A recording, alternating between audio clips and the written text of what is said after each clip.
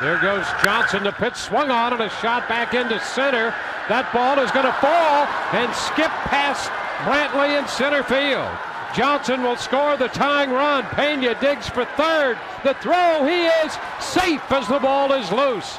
The Rays have tied this game at 6 on a triple by Carlos Pena. Johnson breaking on the pitch, scores from first. And it's a 6-6 ball game.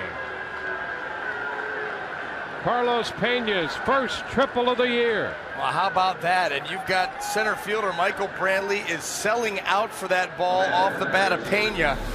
He comes up with it. You got a chance to double off Elliott Johnson and end this game. The ball hangs up out over the plate.